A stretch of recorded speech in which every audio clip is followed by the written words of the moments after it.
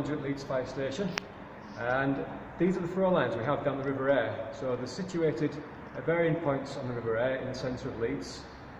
So if you ever come across anybody in the river or in trouble, first thing you do is dial 999 and ask for the fire service. Make sure you do ask for the fire service first. The control will give you a combination code for the padlock. You can then remove the throw line from the box and actually use it to secure anybody in the river. I'll now hand this to the colleague who will demonstrate how to use the throw line. So this is how you open the throw line, just a white velcro strap. You undo it and the line comes straight out.